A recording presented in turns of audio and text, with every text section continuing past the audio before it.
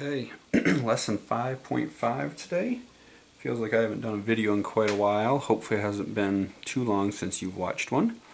But we're going to talk about inequalities in one triangle. So what do we mean by inequalities? We mean less thans and greater thans and things like that. So you're not going to be dealing with equations, right, where we have an equal sign in there. But we're going to be saying something is greater than something else or something is less than something else. Okay. We're actually going to do 3 different videos for this lesson. Try to keep them somewhat short by doing that. So we've got 2 theorems in this one. Theorem 5.10, I don't have any of it written out yet because in the book it's really long, and I'm going to try to shorten it up for you a little bit. And then we have the same idea with Theorem 5.11. It's really long in the book, and I'm going to try to shorten it up for you. Okay, so I'm going to read Theorem 5.10 out of the book to you, and I'm going to shorten it up for you, and then we're going to write down what the kind of the shortened version is. So in the book it says if one side of a triangle is longer than another side. So let's draw that out. We've got a triangle here, and we've got a side that is longer than another side. So maybe this side right here is longer than this side over here. Okay? Then the angle opposite the longer side is larger than the angle opposite the shorter side. Okay, so if this side is longer than this side, then we work across to our angles, and we can say that this angle is bigger than that angle. All right, you guys remember when we drew those arrows, all right, for isosceles triangles? Okay, you guys kind of remember this? And if these were congruent, okay, we came across, we said that angle is congruent to that angle. Okay, that was our base angle theorem for isosceles triangles. Okay, that's what's going on here, except that we don't have congruent marks. So if they are congruent, then we lead to congruent angles. If they're not congruent, then they lead to non-congruent angles.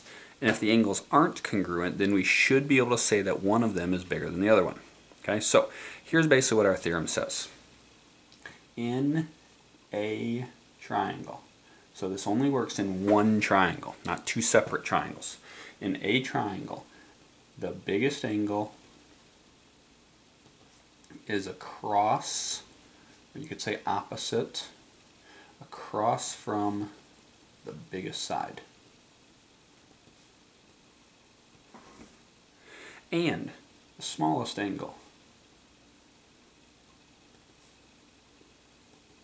is across from the smallest side.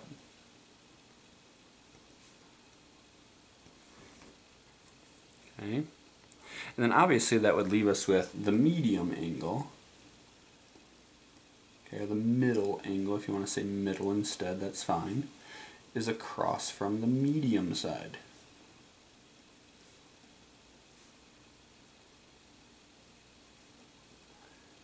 Okay, so let's take a look at this triangle. Let's put some numbers on the sides. So maybe 5 and 8 and 10. And I'm going to call this A and B and C. Alright, so what we're going to be able to do is we're going to be able to tell you which triangle, or sorry, which angle in the triangle is the biggest and which one's the smallest and so on. So, smallest side, go across. So angle C is the smallest angle. So let's list these angles from smallest to largest.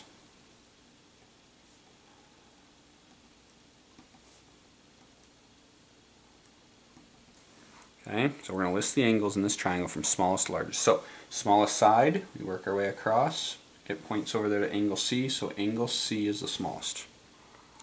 Okay, now which side is the medium side? Well, definitely the 8, right? So, we work our way across from the 8, and that takes us over to angle A. And then the biggest one is 10, so that works us across over there to angle B. So there we go. Angle C is the smallest. Angle A is in the middle, and angle B is the biggest. Now you could also write it this way. Remember at the beginning I said we might be using less than signs and so on. So we could say that the measure of angle C is less than the measure of angle A, which is less than the measure of angle B. Now, if we're using equals, remember we used to use the M for measure, same thing. If we use greater than or less than, we have to use the M for measure. So if we just want to list them, we can do that with commas, just kind of listing them out. Or we can actually write it as an inequality with less than sign. So this is the smallest, it's less than this one. This is less than this one. transitive property does work, so angle C is less than angle B as well. Okay, but smallest, medium, biggest. That's it. Theorem 5.10 is pretty easy theorem. Okay, let's look at Theorem 5.11. It is the converse of Theorem 5.10. So in this theorem, I gave you the side lengths. Down here, I'm going to give you the angle measurements. All right, so let's draw another triangle.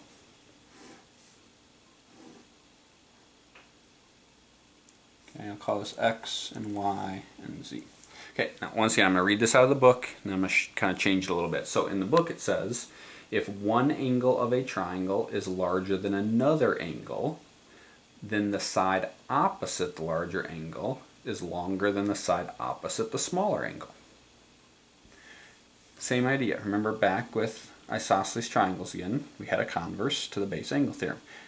And it said that if these two angles are congruent, then I can draw my arrows and those two sides would have to be congruent.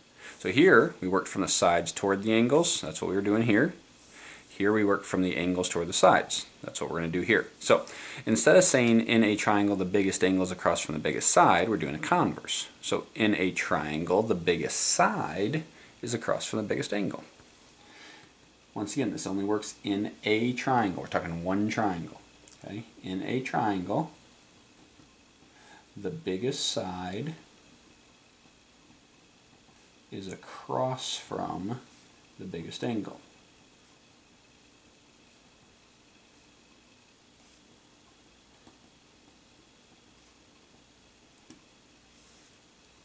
The smallest side is across from the smallest angle.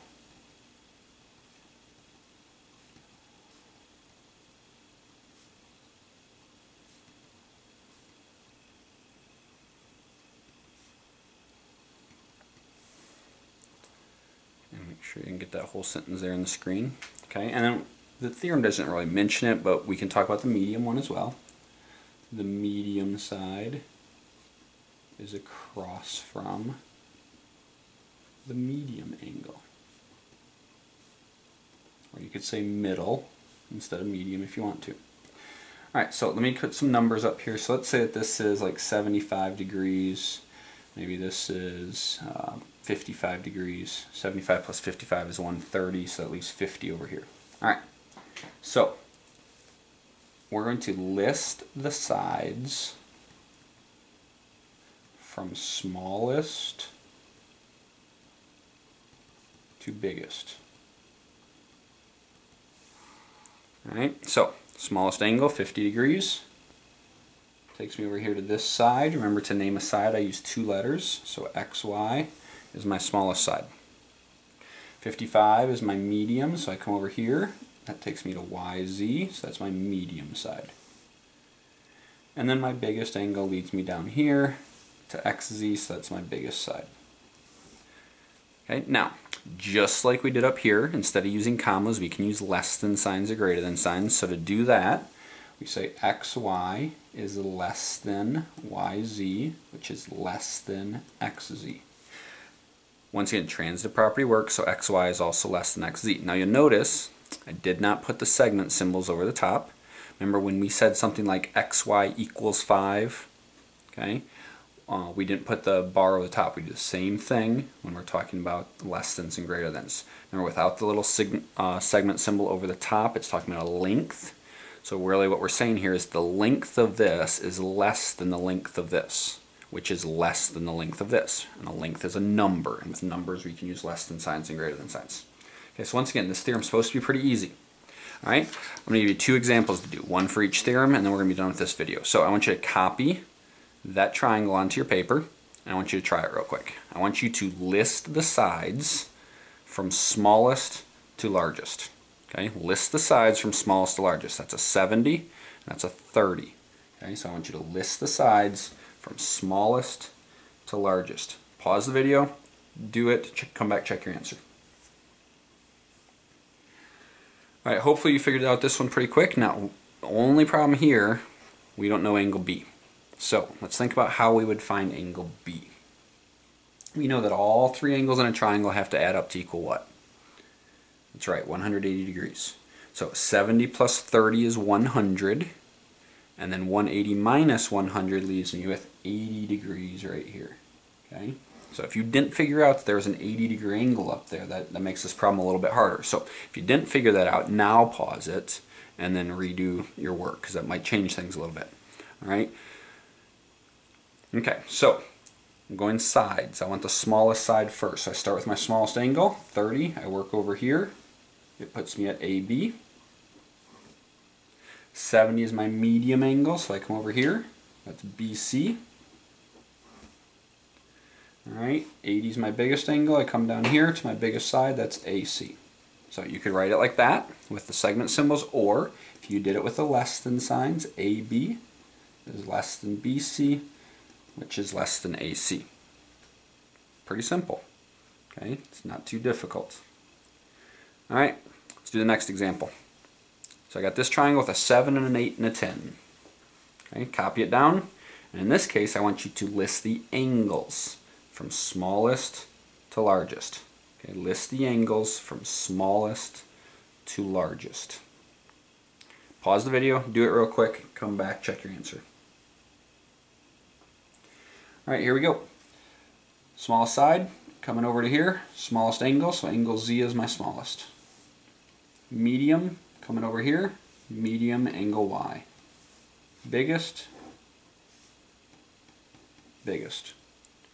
Alright, now you could have used less thans, but remember if you use less thans, you need to use that M for measure. So the measure of angle Z is less than the measure of angle Y, which is less than the measure of angle X. Now there's one kind of cool thing about this triangle, which we are not going to learn in this lesson. We may not learn it at all this year, okay? But we can actually figure out the exact measurements of these angles. Okay, I can find the exact measurement of angle Y and angle X and angle Z using something called trigonometry. We are going to learn about trigonometry in another chapter, but we may not get to this part of trigonometry. Most of the trigonometry we do is only with right triangles. This is not a right triangle.